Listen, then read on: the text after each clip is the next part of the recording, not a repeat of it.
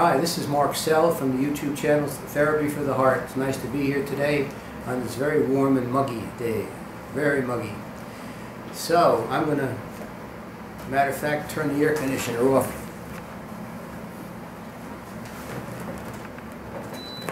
Eliminate that noise. So I'll sweat a little bit. It's nice to be here. And I've been talking about wanting to make a video on the difficult patient or difficult therapist, and I'm glad to be here to try to talk about doing that. And I say try to talk about it, I'll do my best, but it's a very involved topic, so I'll give you very short and simple responses, and anybody who wants to ask any questions, they could always write in if you have a Gmail account. So what makes for the difficult? See, if I had to choose between one and the other, I'd say most of the time it's the difficult therapist and not the difficult patient. Too often, patients, clients have been held responsible for failed treatments, and I think that we didn't look deeply into the therapist's participation in that failed treatment in terms of his countertransference. Countertransference is a therapist's, in a broad definition, all the therapist's feelings, reactions to the patient. And I got interested in this. Well, I've always been interested in countertransference because I thought there was such an element that the therapist plays in the evolution of these two people in a room together.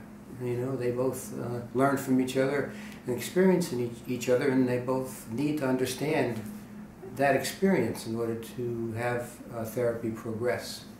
So what makes it difficult for the therapist to do such a thing as wait for the patient to evolve?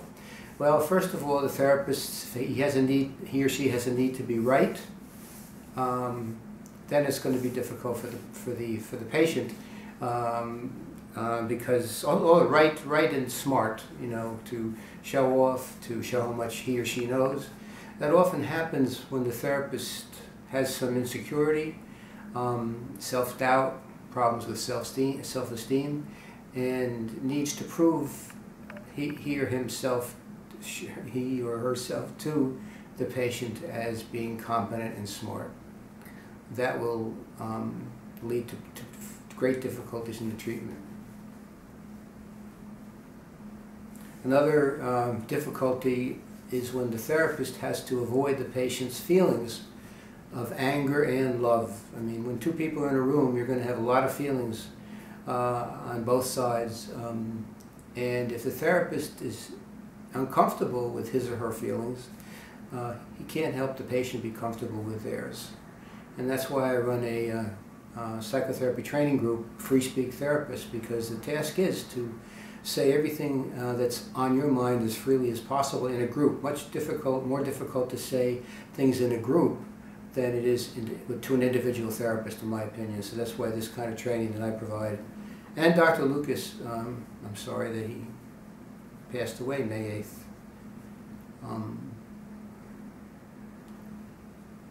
I did make a video about that, so it's up there. But he talked to me a lot about himself in therapy too. I learned a lot about him, but not until therapy progressed for many years. But he did talk about himself. But the other problem with therapists is sometimes they talk too much. So I have many patients have come in to see me and they say, well, my therapist talked a lot.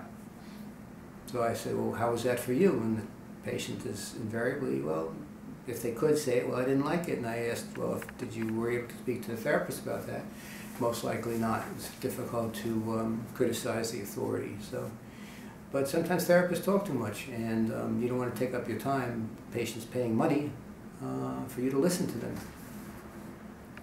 Therapist as the interpreter. Well, goes back to the classical position of analyst's role as in making interpretations, which I have left behind because I think that I want to find out what that person's interpretation is of their life, their experience, and not impose my own ideas. And that goes for most things. You're not there to preach to someone, to give them advice, unless they need it to protect themselves and they're in danger. but generally speaking, they want to find their own answers, and you're not. The interpreter's kind of like the wise person that hands down knowledge. Well, we want to help somebody become wise. They generally are wise, but something blocks their ability to understand things about themselves, and that's what we have to do as a therapist, is try to clear the road of the brambles that stand in the way of a person becoming conscious and aware of their conflicts, waiting to evolve. We want someone to evolve. I want someone to evolve, and try to catch myself when I interfere with my process to do that, because I can do that. You know, you can jump in and take over, and then the person gets lost. So, waiting for the person to evolve rather than interpret and be the wise analyst. I have found myself in that position very frequently, and when I'm in it, I want to get out of it. So, what we do, basically, is not to try to be smart, but to listen. Listen without judgment, listen without a structure which we're trying to fit the patient in terms of our own theory. If the shoe fits, wear it, you know, but if it doesn't, you don't want to try to force that person into a mold of your own theoretical bent. There was a famous analyst, Bion, and he got up that was his address at this lecture that he gave. He got up on the stage and he just free spoke, free associated. But his main point was you try to free yourself from, when you're with somebody, from all your theoretical perceptions of what makes people tick, and try to wait and see where they go. And that's a very difficult thing to do because of our own needs, again, to be smart, to show off, to be competent when we don't feel competent, especially with beginners, but this is also true with even more seasoned analysts, I've found. So the idea that the therapist is trying to avoid the patient's feelings, Alice Miller wrote an article on the drama of the gifted child and the analyst's narcissistic disturbance. Also was published in The Prisoners of Childhood. It was one of the best-selling paperbacks of the time. But her point was that why are analysts in this field? And her idea was that because of their being deprived of narcissistic gratification in their life as young people, they wanted to be the center of attention. So what more, the center of attention, the patient is hanging on to your every word, and you're the authority, and then there's the transference to you as somebody who's being an authority, either mother or father or someone important in their life.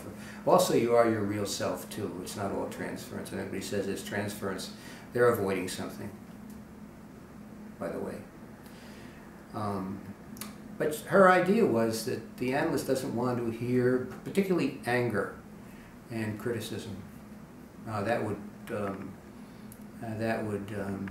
injure our own narcissistic need to be admired. So I thought that was a very good paper, and in my mind, no wonder it was a bestseller at the time.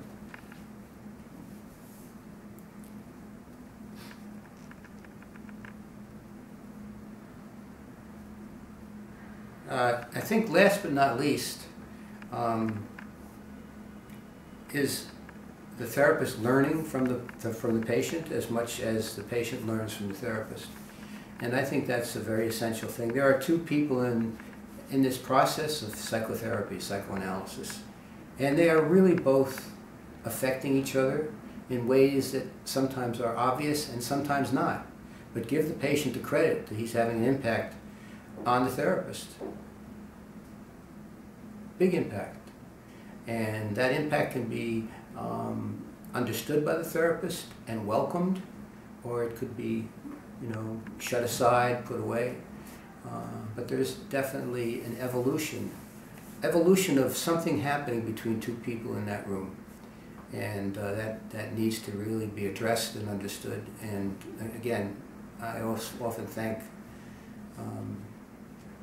if I can think of it, the people that I'm working with by learning from them, and also by congratulating them by their for their fortitude and ability to be in this room and to take risks, because that's what life is all about. If we don't take risks and we don't free speak, you know, we don't really get to know our internal world. That's why this mindfulness is such a preoccupation with people. It is a very good, I mean, it's very popular now, but mindfulness, back in the day, that's way back in the late 1800s, the early 1800s, Freud talked about free association, and he said, think of it as you're on a train and you're watching all the scenes as you go by, sitting in a seat as the train moves through the scenery and the environment, and you're observing everything that you see. And then, but here in therapy, you speak aloud, whatever you see. So this is a very important concept.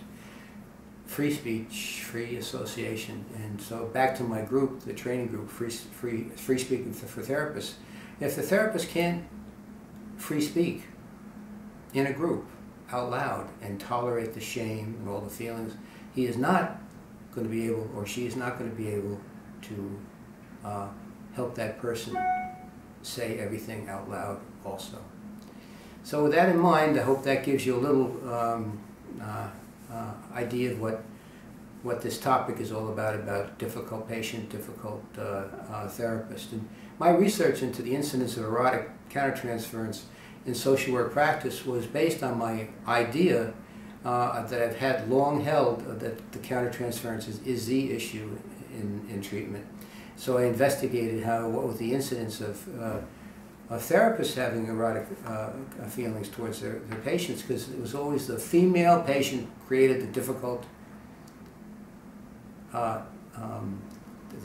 in the treatment because of their insistence on being loved, on being admired sexually.